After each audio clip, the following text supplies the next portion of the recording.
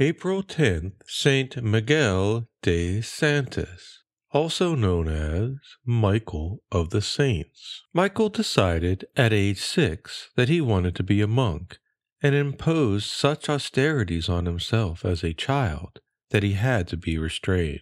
When he was orphaned, he became the apprentice of a merchant. He then tried to join the Trinitarian monastery in Barcelona, Spain at the age of 12.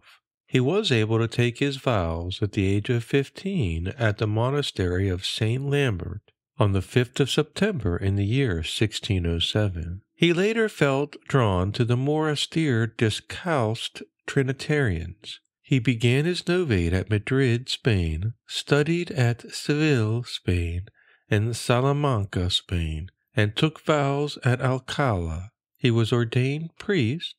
He was twice elected superior at the monastery of Valladolid, Spain.